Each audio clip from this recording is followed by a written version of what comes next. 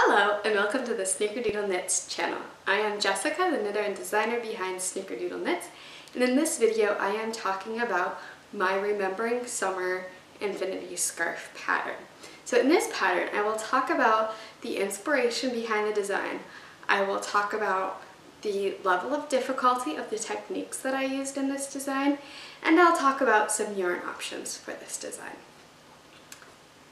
So to get started, the Remembering Summer scarf was part of an idea that I had to essentially remember and pay respects to the summer, when the summer is fading away and we're going into winter essentially. I grew up in Montana, then I lived in Wyoming for 5 years, so I'm kind of used to what winter is like when it's cold and dark and blah for 6 months out of the year. So I've always loved summer, and I hate being cold and I hate when the cold comes. So I decided that I wanted to try to tell the story of and capture the joy of summer and the bright memories and the happiness and the sunshine and all of the wonderful things that I associate with summer. So this is not a summer design. This is not meant to be like a summer scarf.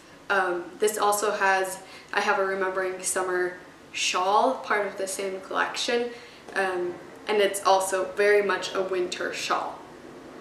So this is supposed to be something warm and cozy to make you think bright, happy thoughts about summer when you're in the dead of winter and wishing the snow would just go away. So yes, this design is an infinity scarf, but it is worked flat and then it can be seamed at the end, or you can cast on provisionally and use a Kitchener stitch at the end.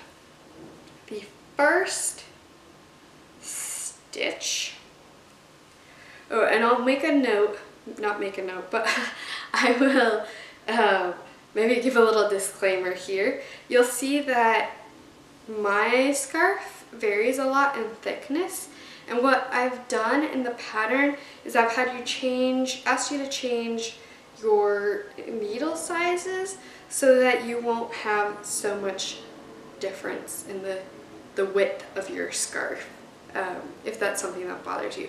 Something that I've noticed with mine is like it just kind of curls up anyway, so it's not a big deal.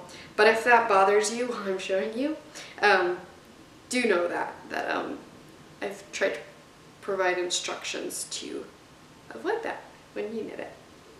So each section is separated by, and the pattern starts with just plain garter stitch, and I refer to this as the open fields. So it's just like your plain open garden or your field before you've planted anything in it. It's just kind of barren and sitting there.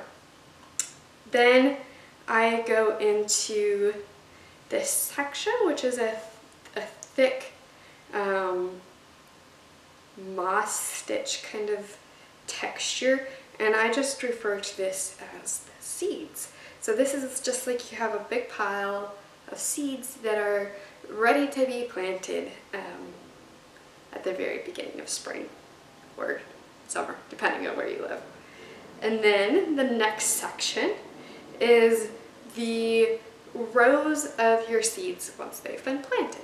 So the whole story, in case you didn't get that figured out already, is the story of basically a plant through summer. So from being sown into the ground, or from just being in a packet when you first have your seeds, all the way through when it is flourishing and blossoming and providing the beauty of summer.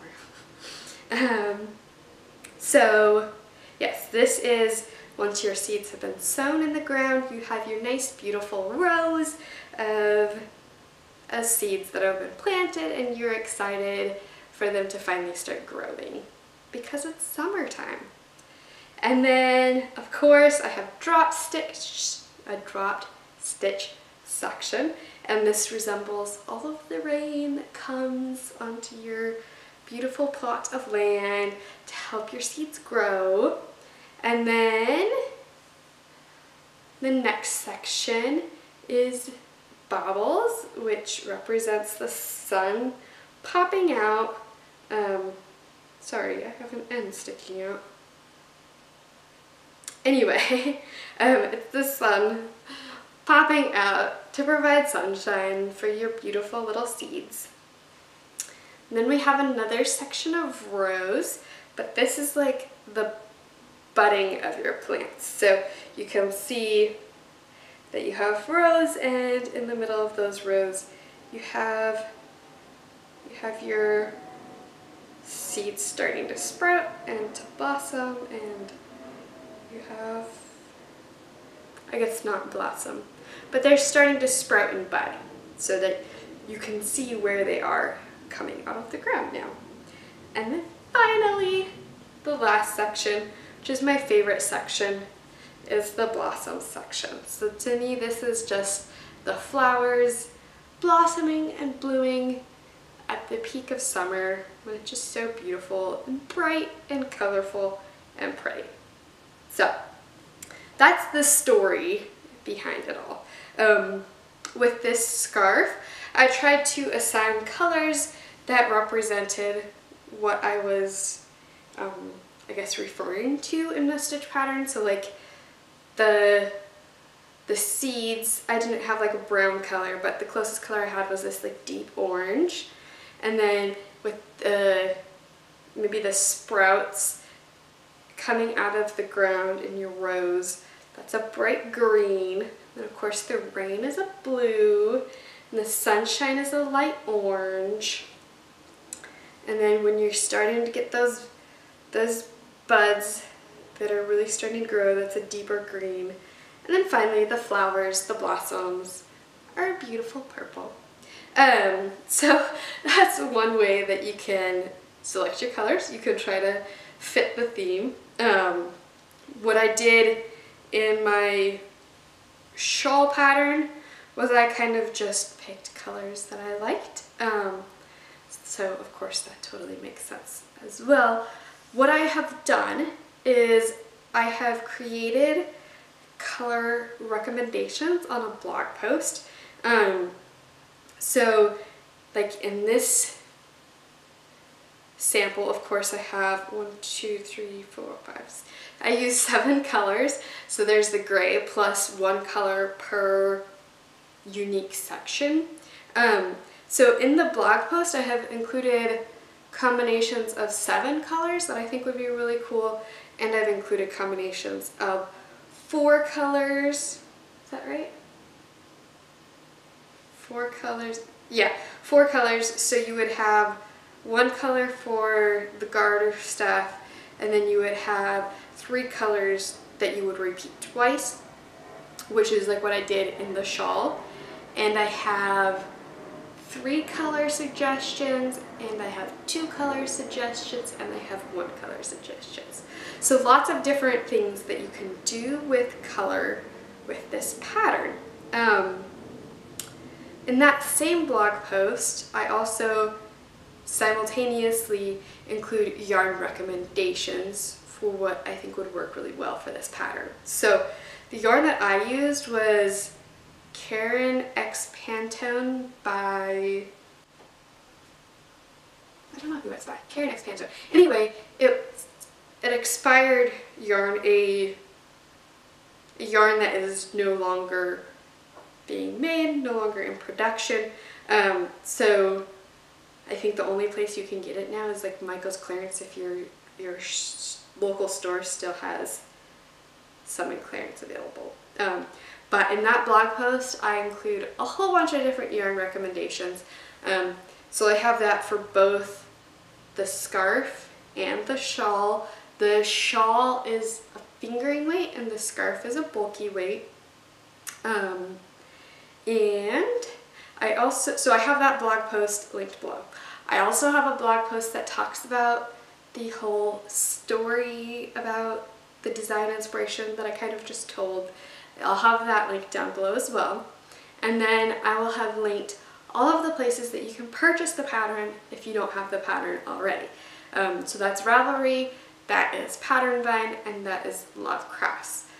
Now if you purchase the pattern on Ravelry, you have the option to purchase the collection. So if you purchase both the shawl and the scarf together, you will receive 15% off, but you have to purchase that as a collection in your first purchase. You can't purchase this and then try to go purchase the collection and get 15% off, because that's not the way Ravelry is set up. So yes, that is all about the yarn and the design, and I think that should hopefully answer all of your questions. If you need any pattern support through the pattern, you're always welcome to reach out to me. I guess the one thing I forgot to talk about was the level of the pattern. So this is not intended as like a very, very beginner knitter pattern. Obviously there's a lot of textures, a lot of different things going on. But this is a great pattern for an adventurous beginner.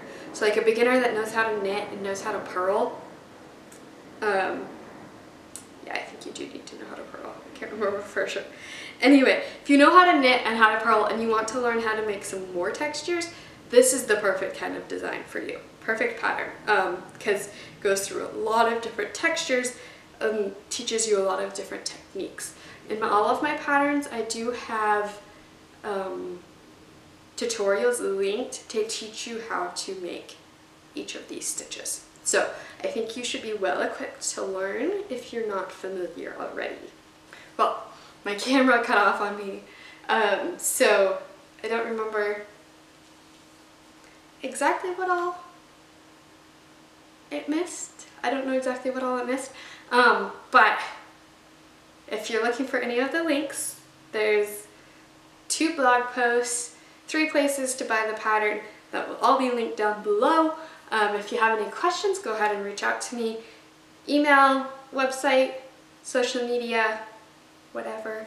I'm happy to provide pattern support, and I hope that this video answered all of your questions regarding the Remembering Summer scarf. It's a fun, engaging pattern that I think is really good for learning new textures. So I hope to see you around. Go ahead and hit the thumbs up button to like this video if you found it informative and helpful and if you felt like you learned a lot about the design. And if you're interested in more videos like this, go ahead and hit the subscribe button. And of course, you can go check out more videos like this on my channel. I have videos that have tutorials to knitting techniques that I use in my patterns, and I have a pattern just like this for every single one of my designs that talk about design inspiration and yarn and techniques and all of that. So I hope you find this all very helpful, and I hope to see you around. Happy knitting!